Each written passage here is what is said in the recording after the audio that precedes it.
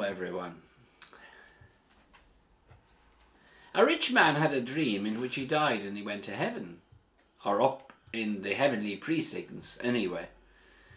St. Peter escorted him down a lovely street where each house was magnificent. The man saw one house that was particularly beautiful. "That, St. Peter, is the house of one of your workmen." "Well, well," said the man, smiling, "if my workman has a building like that, then I'm really looking forward to seeing my own magnificent mansion."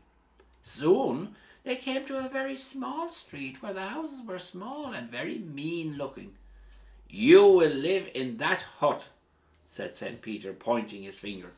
"Me live in that hovel," roared the man in anger. "This is the best we can do for you," explained St. Peter. "You must understand that we can only build your home up here from the material you sent up to us while you were on earth. And of course the material we send ahead are the acts of love we have shown while still in the body. But love is always born of sacrifice, and that is why it is connected up with the sacrifice of the Mass. It's not just the priest who offers Mass. Everyone does. Don't I pray later on in the Mass that my sacrifice and yours may be acceptable to God? You will notice that Jesus didn't multiply the loaves and fishes without human involvement. The disciples had to part with something first before anything could happen.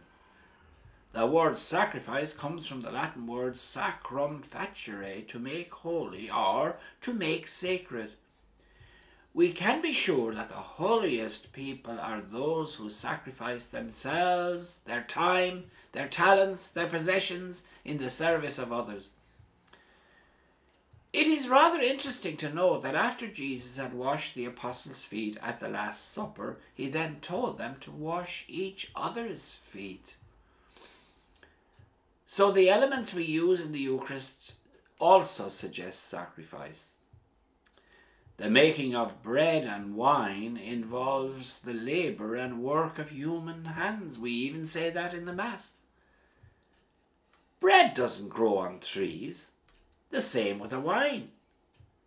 Both involve human labour before we get the finished product.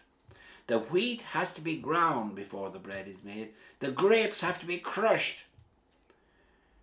Pride in us has to be ground down, and self-centeredness has to be crushed out before people can savour the sweet taste of our love, the quality of which depends on us.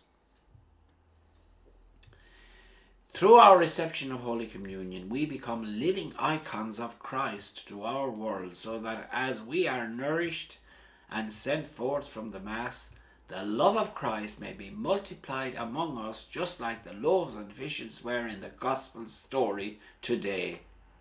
We are a vital part of the action. Now, thank you all for listening, and God bless you all.